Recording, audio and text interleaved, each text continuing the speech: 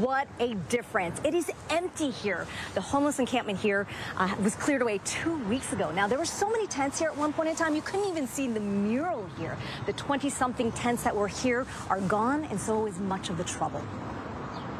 It's kind of refreshing, and I feel like I'm in a new place, you know?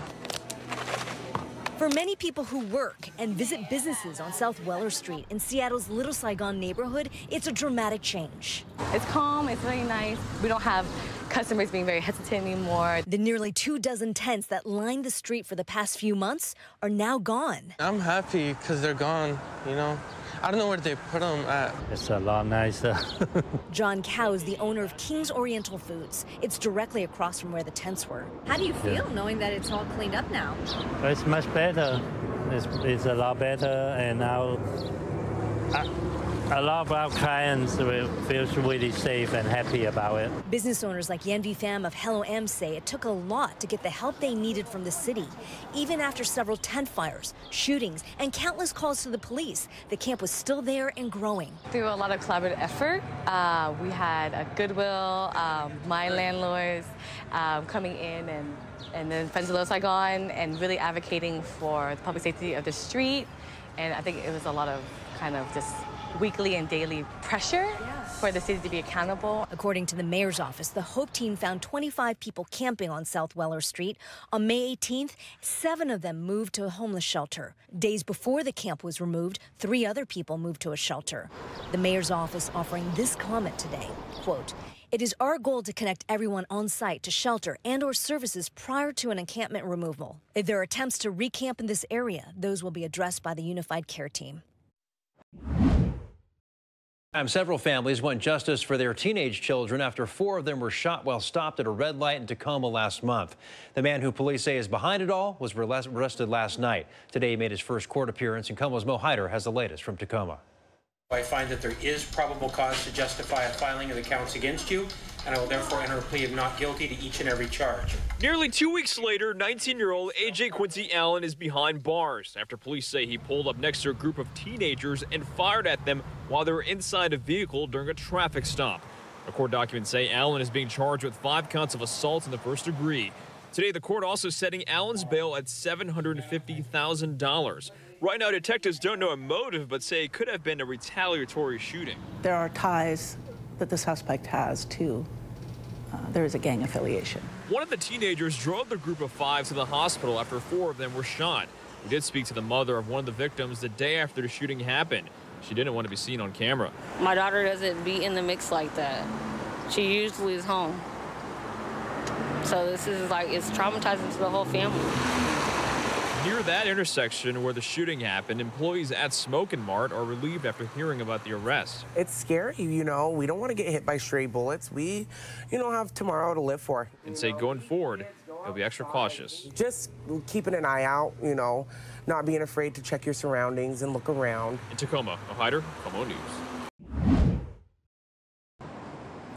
Preston, rape survivors tell me they are disheartened and frustrated. They feel like justice is still not a priority for victims, and that is unacceptable, especially after such a violating crime. The impact is exasperation. The impact is here we are again, more of the same. For Leah Griffin, the unrelenting fight for justice has always been a struggle. In 2014, she was raped in her own neighborhood. The system that I encountered was fundamentally broken. Since then, she's been on a mission to help other survivors. While on the Sexual Assault Forensic Examination Task Force, she helped pass some game-changing bills for survivors. She's now running for state representative in the 34th. My story is indicative of that. In 2014, back when the police were fully funded, I still waited for hours for somebody to take my report. I had to pass a state law to make the police do the bare minimum to just test my rape kit. She's outraged after an internal Seattle Police Department memo shows the sexual assault unit is so understaffed, it stopped assigning detectives new cases with adult victims this year. Our society, our police, our systems don't care about rape. don't care about survivors. That is the impact of this. The unit went from 12 detectives in 2019 down to just 4 in February. SPD says more detectives are on the way. It's shocking as to how clueless they are. State Senator Manka Dhingra says the impact is fewer referrals to prosecutors, which can kill a case, and the trauma of waiting. It is disturbing on many levels, especially because we need our law enforcement officers to be able to distinguish between crimes of property and crimes of violence. And when something as heinous as sexual assault occurs, there is simply no excuse not to prioritize these cases. She's been a senior deputy King County prosecutor for decades. She co-founded API Chaya, advocating for survivors. This 2020 King County Auditor's Report on sex crimes shows victims are harmed by gaps in the justice process, especially if their cases aren't assigned to detectives or prosecuted. Senator, is this situation acceptable to you? This is absolutely not acceptable. This is the year 2022. We've had the Me Too movement. We have made promises to survivors saying we believe them. It is time for our law enforcement to show up. This week, SPD Chief Adrian Diaz insisted no sex assault case is being ignored. He said while the department deals with the staggering staffing crisis, each case is now triaged. Cases are now being cross-assigned to the domestic violence unit. We are working through every case. It's just taking a little bit longer for some sexual assault cases. Leah says this is a chance for police agencies to start making changes. This is a real opportunity for the city of Seattle, for Seattle PD, to take a good hard look at how they've been practicing, not just recently, but we're talking about decades. Yeah, Michelle, we are at Lincoln High School, just one of the schools where kids reportedly brought guns to campus. And today we talked to a couple of students off camera who said they're concerned that, and we're surprised to hear that a couple of those cases happened here. And of course, they're concerned for their own safety going forward.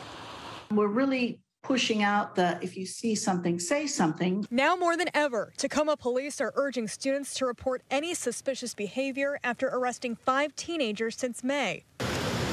Among them, a 13-year-old Mason Middle School student who allegedly threatened to recreate the Uvalde, Texas shooting, but never had a gun. The student claimed they were going to shoot other students. The other arrests were for bringing guns onto their school campuses at 2 middle schools and a high school.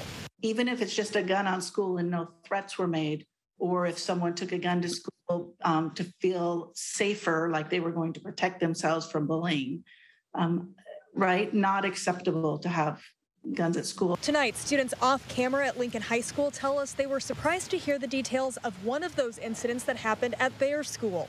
The students had a school walkout and went to Lincoln Park, and there was an altercation, and a student pistol whipped another student. That suspect actually turned himself in and was arrested. Of course, this comes at a time when safety is top of mind for everyone in the week since the mass shooting in Uvalde. It's obviously a grave concern for us that guns are being taken onto school campuses. And as students here in Washington have been outspoken against gun violence. Hey, hey, ho, ho! Guns in schools have got to go, hey! They're among the reasons why police are urging parents to talk to their kids about reporting any suspicious behavior or threats to their teachers. Police say in most of these recent cases, students waited until they got home to tell their parents, who then called police. We want to just make sure that all of our students at our Tacoma schools are safe and know that when they report something, the Tacoma police will look into it. Hi, everyone. I'm Preston Phillips from KOMO News. Thanks for checking out the KOMO YouTube channel. You can see more of our videos right here by clicking on the video links for more news from the Seattle area and Western Washington. Oh, and don't forget to click the subscribe button below so you don't miss our YouTube updates.